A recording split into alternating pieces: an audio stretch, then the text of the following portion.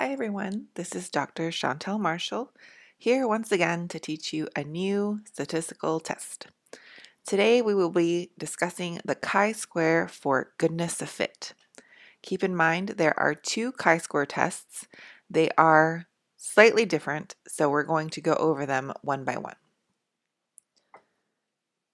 What this lecture will cover is first parametric versus non-parametric tests. We have up until this point been conducting parametric tests, and this is the only non-parametric test that we will do in this class, the two chi-square tests.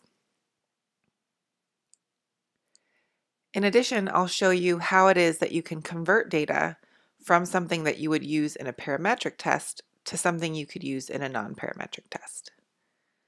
Then we'll go into the chi-square test for goodness of fit. One of the important things that you'll need to learn is how to determine the null hypothesis. Will you be using equal proportions or specific proportions? We'll go into the difference and how you know when to use which one. Then I'll show you some hypothesis testing with chi-square, how to set it all up, and of course you'll get some example problems so that you can learn how to do it on your own. I have a picture here of two different kinds of apples, and the reason is I want you to keep this in mind. For a chi-square test, we're not looking at means or standard deviations or variance. We're simply looking at counts. So if I had the question, do I have more green apples or red apples? You might be able to say, well, I can see that there are more green apples. But as you know, in statistics, we're not interested in just the mere difference, but whether or not that difference is significant. So do I have a significantly different number of green apples than red apples? But we're only dealing with counts. Here I have 1. Here I have 4, if you count the one sort of hidden in the back.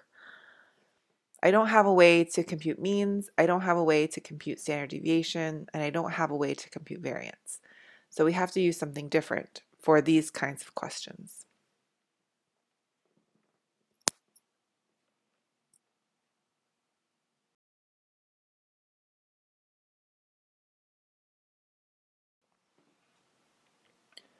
So what are non-parametric tests? Let's start with parametric tests since that's actually what you've been doing. These are based on scores that are on an interval or ratio scale.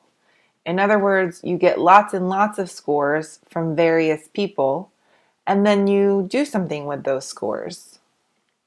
You use statistics such as the mean of your sample, the standard deviation of your sample, or the variance of your sample to infer the parameters of a larger population. This is what makes it parametric. So we're taking lots and lots of scores and then computing certain numbers from those scores so that they can tell us something about the population. With non-parametric tests, we're not moving from statistics to parameters. We're looking at frequencies instead of individual scores. So just like in the last slide I talked about being able to count. I have a certain number of red apples and a certain number of green apples, and I'm trying to figure out if those two frequencies are significantly different from one another. So usually this is used for nominal data, categorical data. Green and red apples are not numerically different from one another. They're different categories, and I have a different frequency for each of those categories. Here, we're not making inferences about parameters such as mean, standard deviation, or variance of a population. I'm trying to figure out what the frequencies might be in the population. So just the number of people who are in a certain category, the number of red apples, the number of green apples that occurs in the population. Sometimes in our analyses, we'll convert scores that came from an interval or ratio scale into frequencies. This is actually really helpful if you have a bimodal distribution where some people tend to congregate near the low end of the scale and some people tend to congregate near the high end of the scale. For example, if I asked a certain number of people, how many apples have you eaten in the last month? I might get data that look like this on the left. So a lot of people didn't eat any apples. Some people ate 1 apple last month, some 2, and some 3. So it looks like I have a mode here of about 1. But then I get 7 people who ate 10 apples.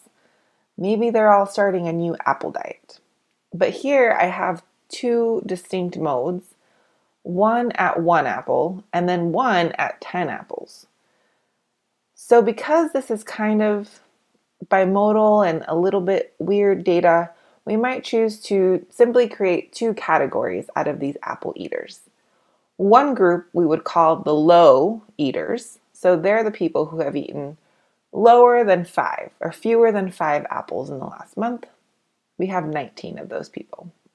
So we just took these people here, added them all up to create a frequency. We have 19 people who don't eat apples very often. But then we have this group over here that tends to really like apples, and we're going to label them the high eaters. So they have eaten 5 or more apples in the last month, and we have 7 of those. So now we have 2 categories, low and high apple eaters, as opposed to something on an interval or ratio scale, which would give us a mean, standard deviation, and measure of variance.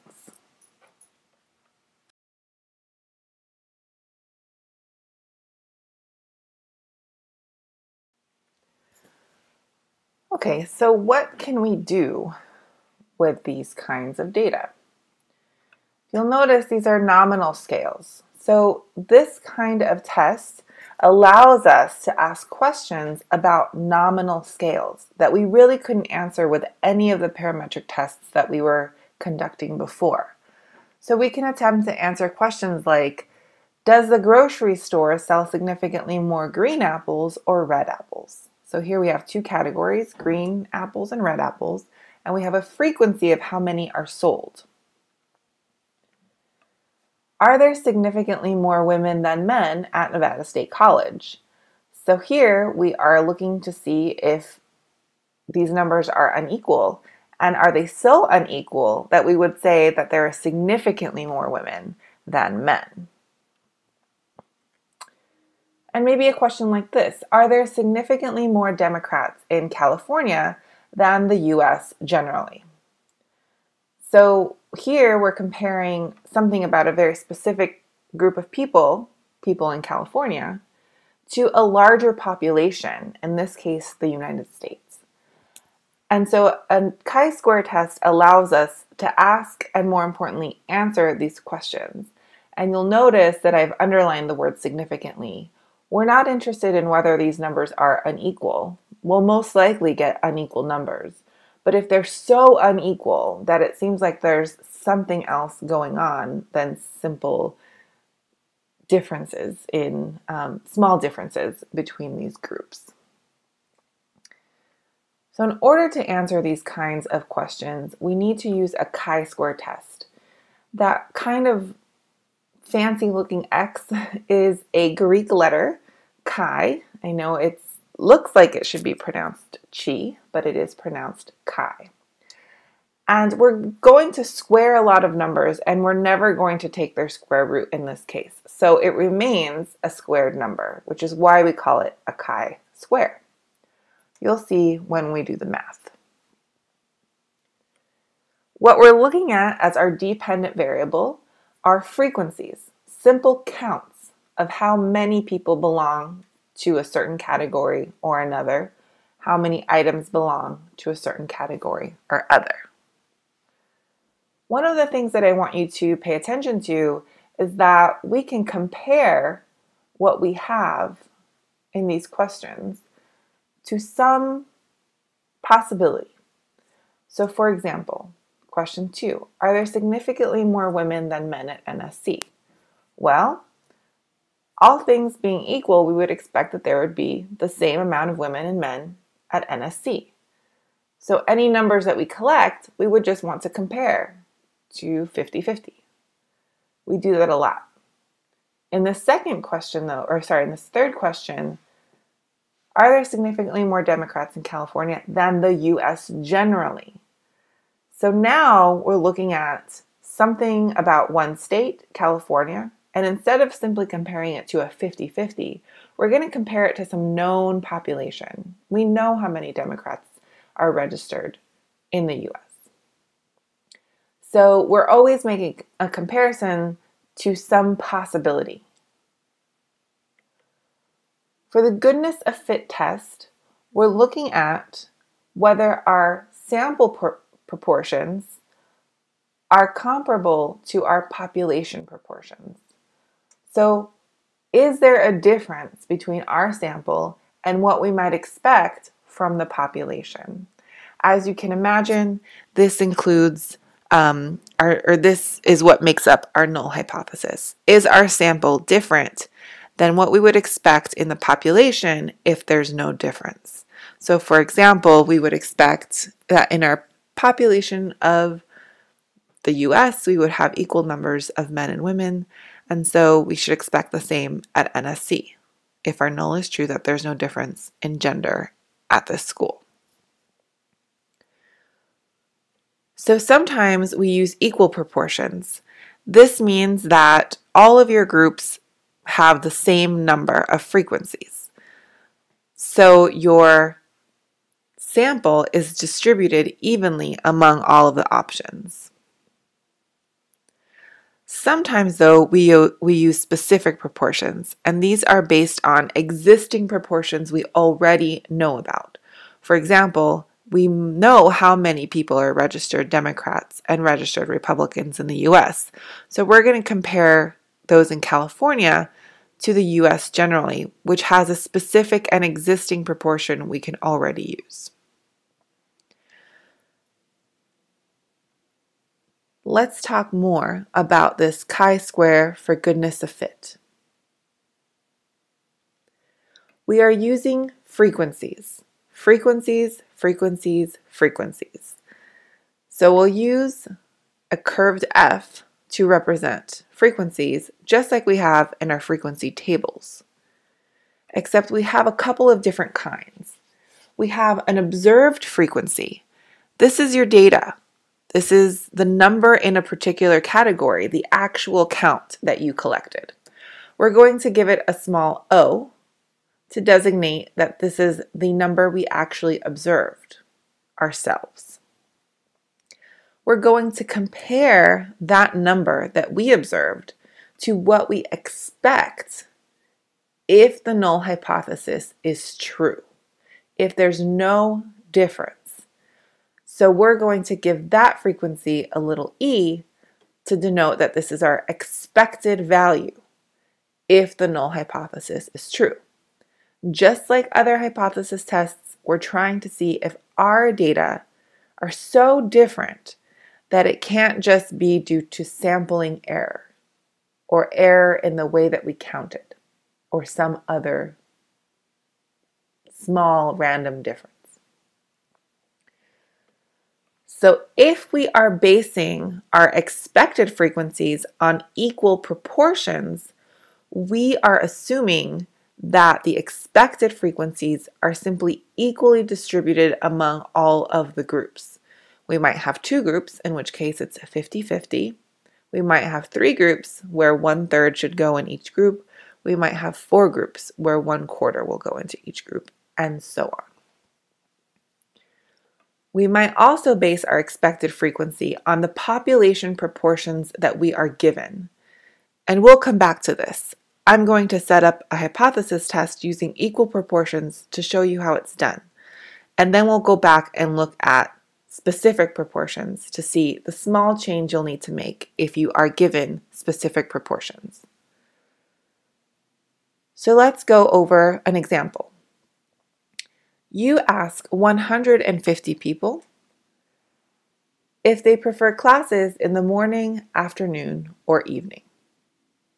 Let's say we're trying to figure out at what times we should be adding courses to our schedule. Now we expect that people will be equally likely to choose morning as afternoon as evening. The null hypothesis is that there's no difference in our preference. So what does this mean for the actual expected frequency when we get into the math? Our calculation for our expected frequency is simply p times n. I apologize in advance. I know we have been using p to mean probability of error. Here, p is proportion. Because we have 3 categories, students can either choose morning or afternoon or evening. They can't choose more than one. We're assuming that students will fall into them equally. So our proportion here for each category is 1/3 of our students. And because we have 150 of our students, we expect that each time we'll have 50 students. That's our expected frequency.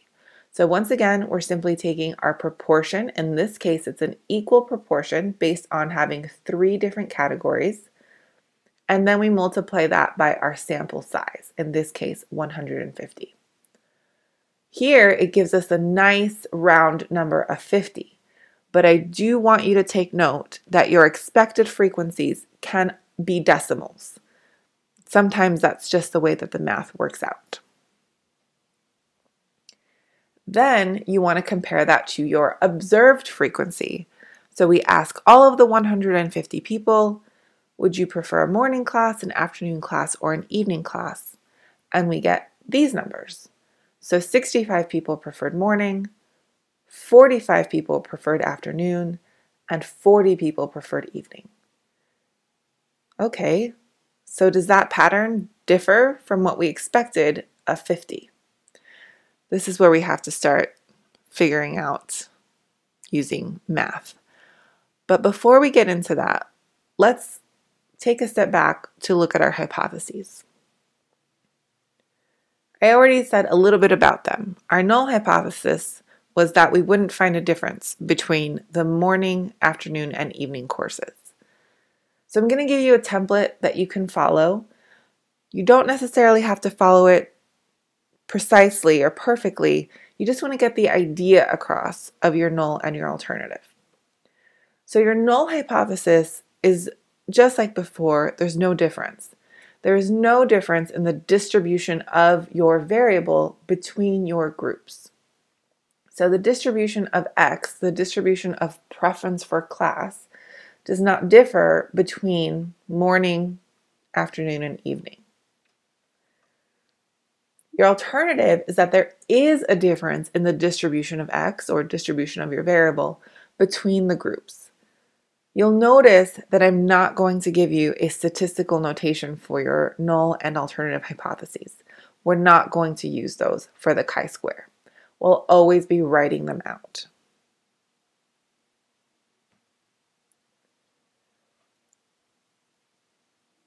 Let's use the example of class preference time to write some hypotheses. You'll notice these are not perfectly matched to the template, but they do give you the idea of what should be happening for the null and the alternative. So our null hypothesis is that there is no difference in preference for morning, afternoon, or evening classes. This is pretty straightforward and gets across the basic point of the null hypothesis. That means that our alternative is that there is a difference in preference for morning, afternoon, or evening classes. Now, one thing that you may have noticed is that there are no tails. I don't claim here which group might be higher or lower.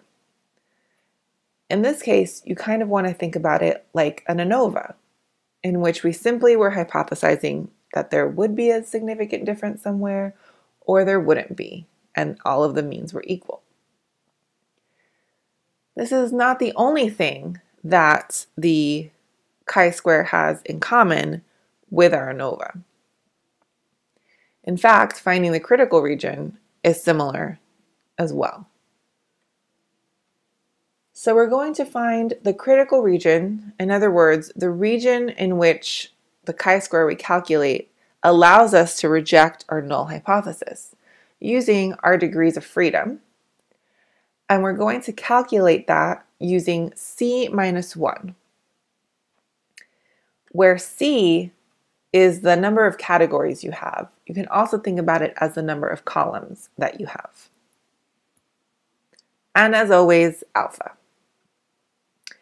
As always, alpha stands for the proportion in the tail, the likelihood of a type 1 error if you do happen to reject the null hypothesis. So like I said, for our null and alternative hypotheses, we didn't have tails. We didn't have a one-tailed or a two-tailed test. We simply had there is no difference or there is a difference. And that's because the chi-square distribution is positively skewed. There are no negative values. So it looks something like this. So remember, this is a theoretical distribution. If we took all frequencies of a certain number of categories with certain alphas, we would have this kind of distribution. So most would fall sort of below this line. We're going to use the critical region out here in the tail. So this is much like the F distribution for ANOVA, just the one-way simple ANOVA that we've calculated in this class. All right, so once you've set up your null and alternative hypothesis and you have calculated your degrees of freedom and you have settled on a specific alpha, you're going to use your chi distribution to figure out what your critical chi-square is. So what is the line at which you are willing to reject your null hypothesis? Remember that we're going to shade in the small part, and we want our chi-square to fall into this shaded region. Here is a small version of the chi-square distribution. You have this in your textbook. And just like before, we'll be using an alpha of either 0.05 or 0.01. We won't be using the others. And because in this class we'll be focusing on chi-squares for groups, for 4 groups or fewer, we'll really only be using the top of the table because our degrees of freedom can't go above 3. So you'll mostly be working within this area here. So if we are going to run a hypothesis test looking at our preference for class time, and we know that we have 3 groups or 3 categories, so C minus 1 is 2, and let's use an alpha of 0.05 since that's the norm, and that gives us a chi-square critical of 5.99. So our line here is 5.99, and we can reject our null if we get anything above that number. So how do we actually calculate what that number is? Here is our formula for calculating our chi-square. So let's break this down. Here we have our observed frequency. That's the actual count. Then we have our expected frequency, which we based on the null hypothesis, in a couple of different places, both on the top of this formula and again on the bottom. Remember, I said that the chi-square squares a lot of numbers and we never get rid of it. So that's here. You'll notice that there is no square root at any point in this formula. That's why it's called a chi-square. And finally, the most important part to keep in mind as you're calculating is sigma, which you all know means sum. That means that for each of your categories, you must do this calculation and then you add them all at the end. So for each category, you take the observed frequency and subtract the expected frequency. Once you have that number, you square it. And then once you have that value, you divide it by your expected frequency. For our example, we have 3 categories. So we're going to do this 3 times and then add up the results at the end. This takes organization. You want to make sure that you're keeping track of all the categories and doing all of the necessary work. When you only have 2 or 3 categories, this table that I'm about to show you might seem a little much. But when we get into the chi-square test for independence, this table becomes really useful. So I would suggest that you get into the habit of figuring out whatever organization it is that works for you. So let's say that you ask 150 people, once again, what kinds of class times they prefer. You expect that they will be liked equally. So here is the table that I like to make when I am calculating my chi-square. So first, I label all of my categories. Sometimes you only have 2, sometimes you have 3. As we move on, we might get 4 or even more when we get to the test of independence. Then I make sure to fill out my observed frequencies. This is the actual number that I calculate, as well as my expected frequencies. These again are based on my null hypothesis, in which I said that the students will like the classes equally. One thing you can do to check your math is make sure that both of these counts add up to your sample size. In our case, we asked 150 people. So our observed should clearly add up to 150 because we asked each of them what kind of class they prefer. Our expected frequency should also add up to the same number. If they don't, go back and make sure that you've done your calculations correctly. Then I have one column for each step of the process. Here I have to subtract my expected frequency from my observed, so this number from this number, and then I square whatever I got here. And then here, I simply take this number I got here and divide it by my expected frequency. Once I have done that for each category, I then go ahead and add those all up, and this number here ends up being my chi-square value. Once you have added them, you are done calculating your chi-square. So let's take our example. I'm going to fill in the various numbers that we calculated and collected. So the first thing that we did is we calculated our expected frequencies. For each group, we expected 50 students to like that particular time. This is our expectation if the null is true, if there is no difference in preference. But we did get some differences, as we saw in the observed values. So 65 people liked morning, 45 liked afternoon, and 40 liked evening. So now we're going to figure out if this distribution is significantly different from this distribution, so that we can say that there is a preference for a certain class time. So all I'm going to do is do the math all the way across. So 65 minus 50 is 15, 45 minus 50 is -5, and 40 minus 50 is -10. It's okay to have negative numbers here because we're going to get rid of them in this step here, where we square those numbers. So 15 squared is 225, -5 squared is +25, and -10 squared is +100. Remember, when you multiply a negative times negative, you're going to get a positive number. Finally, we take each of these values here and divide it by its own expected frequency. I want you to get in the habit of looking over here and dividing, because sometimes these numbers are not the same, and you want to make sure that you're dividing by the correct number.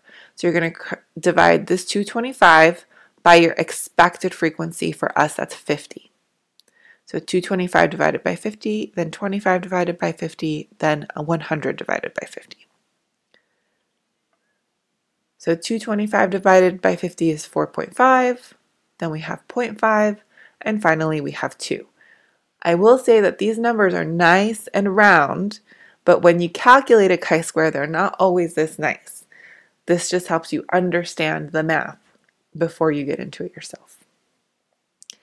Finally, we add up all of those numbers on that right-hand column, and that gives us our chi-square. In our case, we have a perfect 7.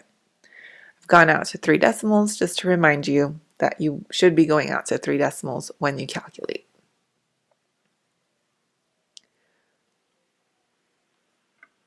Okay, so now that you've learned how to do the math, let's quickly go over all of the hypothesis testing steps, and then let's use this example. So step 1 is you state your hypotheses. If you have equal proportions, you're going to use that template that I gave you. There's no difference in the distribution of x between groups. Your alternative is that there is a difference in the distribution of x between the groups. Step 2, you're going to define the critical region using your degrees of freedom and the alpha. Step 3, you're going to calculate your chi-square, which we've just learned how to do. And in step 4, you're going to reject or fail to reject your null hypothesis. State the p-value. Is the p-value low? So, you should be rejecting. If it is not low, you should be failing to reject. So let's use the example of class time. So I'm going to simply copy over my hypotheses that we came up with before. Our null is that there's no difference in preference, and our alternative is that there is a difference in preference. Step 2, we decided that the critical chi-square value was a 5.99. Anything above this, anything in that critical region, and we can reject our null hypothesis. In step 3, we calculated our chi-square to be a perfect 7. And in step 4, that means we should reject our null hypothesis and state that our p-value is less than 0.05. In other words, we're rejecting our null hypothesis, which makes our probability of committing a type 1 error less than 0.05, which is acceptable. If we want to put this in everyday language, we would simply say students prefer morning classes, since they liked morning classes more than we would have expected and did not like evening and afternoon classes as much as we would have expected. So that's it. 4-step hypothesis testing like we've been doing. Now I told you we would come back to specific proportions. This is a slight variation of what we just did. So I don't want you to think that these are very different. It's just a matter of setting up your null hypothesis as well as your expected frequencies, since those are basically the same thing. So let's say that you're interested in whether women are more likely to major in English than men here at Nevada State College. So you recruit 20 English majors. Now, I want you to keep in mind here that major is not a variable. It is not varying. Everyone is an English major. There's no difference in majors. So this is not a variable. This is remaining constant. What is a variable is gender. So let's say that you recruit these 20 English majors and you find that 14 of them are women and 6 of them are men. And you say, wow, that's a lot more women than men. I think it's the case that women like to be English majors more than men do. But wait, there's something important that we have to keep in mind. What if NSC in general has more women on its campus? What if NSC is in fact 75% women? We have to take that into account when we set up what we expect to find within these 20 English majors. So just like before, we are going to use our formula for our expected frequency, which is proportion times our sample size. But in this case, we have to use a specific proportion, something that we are given, like the fact that NSC is 75% women. So in this case, we're going to use a specific proportion of the population.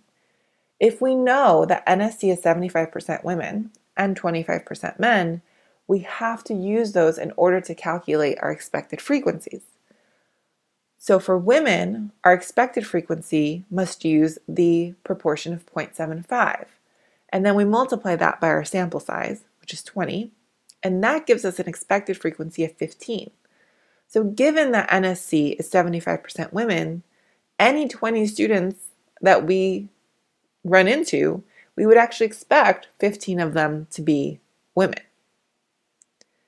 That means that our expected frequency for men is the rest. So 0.25, that's their proportion, times our sample size, in this case 20, so we expect 5.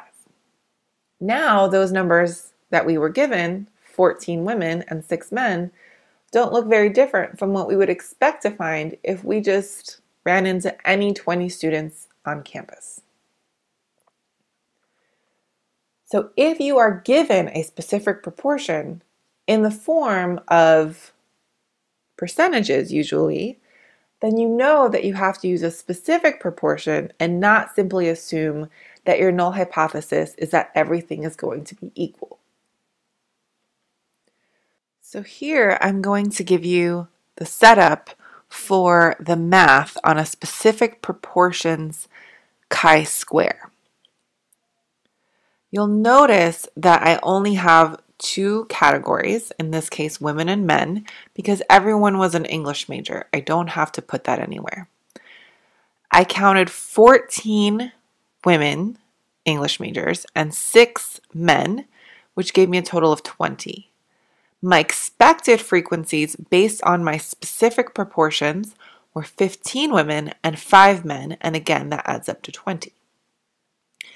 When I go ahead and subtract my expected frequency from my observed, I get -1 for women and +1 for men, but when you square both of those, you get 1.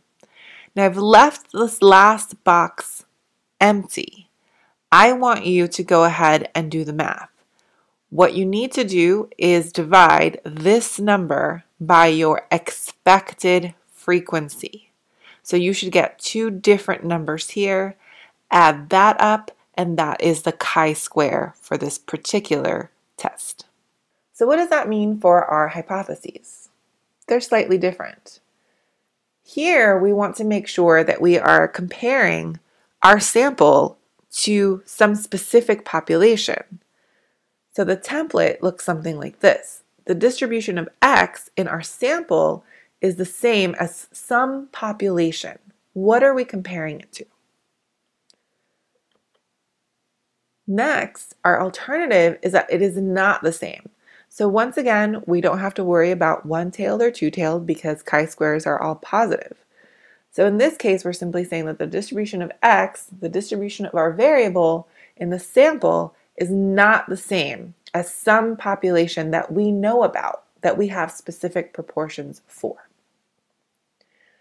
So let's take our example of English majors and come up with some hypotheses.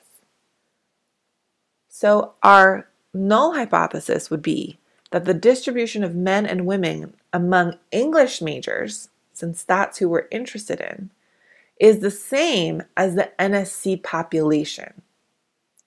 So here we're making sure that we're taking into account the NSC population's specific proportions when we come up with what the English majors would look like if our null hypothesis is true. They should look the same. But our alternative is that they're not the same. So the distribution of men and women among English majors is not the same as the NSC population. So whether we're using equal proportions or specific proportions, we're always making sure that we're comparing it to something if the null is true. But sometimes if the null is true, we still have wonky proportions, and so we need to take those into account. So I went ahead and did the math for our men and women. You can if you would like to. I just wanted to put it into a hypothesis test. So first I'll give you the basic setup and then we'll fill it in with what we have for our English majors. So our hypotheses, once again, are these basic templates. The distribution of some variable and the sample is the same as some population. Our alternative is that the distribution of that variable in the sample is not the same as some population. There is a difference in these distributions. Step 2, same as before. We're going to define our critical region. We use our formula for degrees of freedom, C-1, and we use alpha. This step is not different. Then we calculate our chi-square. So instead of using equal proportions where we might say we expect 10 women and 10 men, we use those numbers we came up with, 15 women and 5 men, to calculate our chi-square. In step 4, once again, we reject or fail to reject our null hypothesis and we state the p-value. So I'm going to copy over our step 1 that we came up with before. These are our null and alternative hypotheses. Step 2 is to define the critical region. So if you go back to your distribution and we use a degree of freedom of 1, since we have 2 categories, subtract 1 is 1, and then alpha of 0.05, we get a critical value of 3.84. When we go to calculate our chi-square, we don't get a very big number. So our calculation reaches a 0.267. You can check your own math to make sure this is what you get. In step 4, we always reject or fail to reject. In this case, we don't have a high enough chi-square to fall into our critical region. And so we fail to reject our null hypothesis, and our p-value is greater than 0.05. The probability that we simply got these numbers due to error or chance is larger than 0.05. It has nothing to do with English majors attracting more women than men.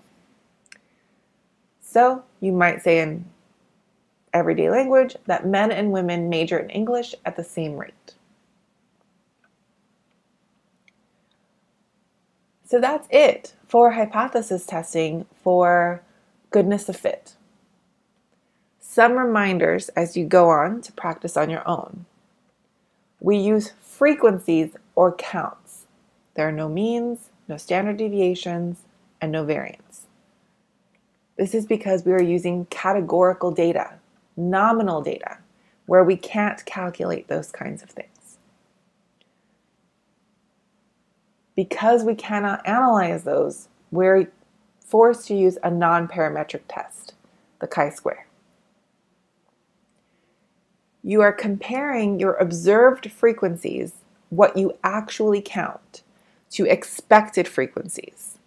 And those expected frequencies are always based on the null hypothesis. That null hypothesis changes depending on whether you're using equal or specific proportions. A big hint that you should be using specific proportions is if you are given a percentage within the problem you are given. If you are given population percentages, those are your specific proportions that you should be using. If you're not, then your best guess is that they're all equal, that there's no difference at all. Keep in mind that your expected frequencies can be decimals. Your observed frequencies are always whole numbers. You can't have 0.5 of a person preferring morning classes, but your expected frequencies can sometimes have decimals. It just happens to be how the math works out. And we're going to use the same 4-step hypothesis testing that we used for our parametric tests. You state your null and alternative hypotheses, you define your critical region, you calculate your chi-square to see if it falls in your critical region, and then you reject or fail to reject your null hypothesis, and then you report your p-value.